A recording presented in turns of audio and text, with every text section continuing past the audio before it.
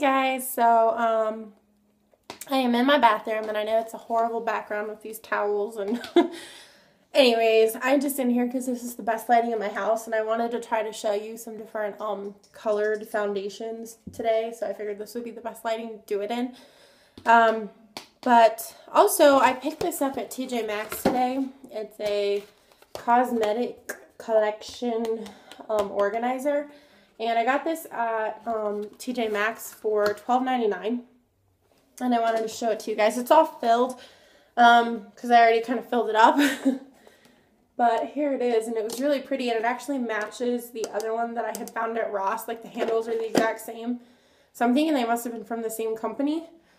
But anyway, so it's just this 4-drawer organizer. And in the bottom drawer, which these can slide all the way out, I have 2 Urban Decay palettes and then a little Clinique palette.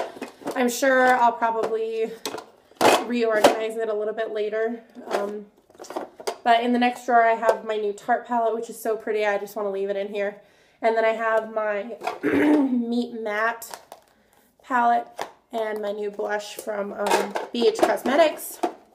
And then in this drawer, I have some small eyeliner, some eye primer, concealer, and lash primer. And then in this one, I have all my NYX Jumbo pencils. And then I have a picture of it that I'm gonna put on my Instagram to kind of show how I have it all set up with my other acrylics organizers on the counter. But I just thought you guys might enjoy seeing that. And then also while I was at TJ Maxx today, I gave away my headphones to one of my brothers quite a long time ago.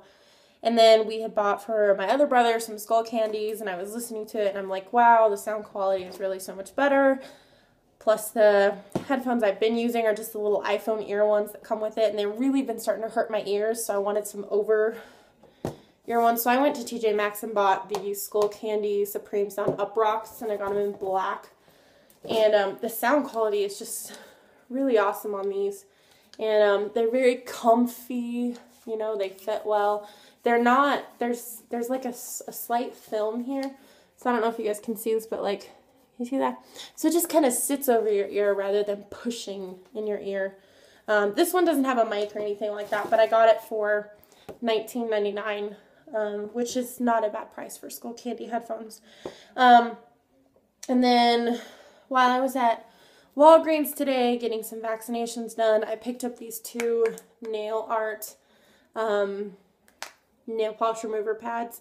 They were in the 50% off rack, so I got them for 50 cents a piece. So just both of these cost me $1, and there's 25 wipes in these. And then here's the foundation thing I want to show you. Here's the foundation I use currently. It's the CoverGirl True Blend. I'm shade 410. This is Classic Ivory. And this is the only bottle I have right now. I just opened this one.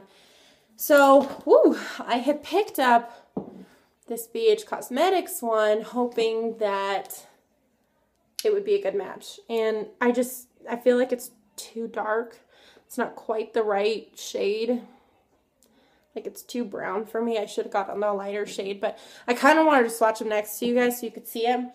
But I did pick up 2 more of the CoverGirl True Blend. They now have a new look, so this is still the same foundation. They just put it in a new design, and they changed the shade names. So while this is still Classic Ivory, it's now L2. So they have them in series, like the light series, the medium series, the dark series. So everything is L1, L2, L3, or M1, M2, M3, or D4, whatever, you know, so on and so forth. So shade 410 is now L2.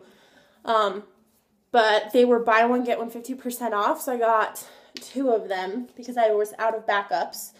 And that made, let's see, one of them was $8.99 and the next one was $4.49, so I figured I saved that way. But I just wanted to swatch these 2 colors next to each other, see how they look on camera and if they really come off different. But look, just already they pump so much differently. I'll show you. I'm going to use my other one, and so you can already see a huge difference in them. I'm just going to kind of, I don't know. So yeah, I think it's, yeah, I don't think I'm going to be able to use that at all.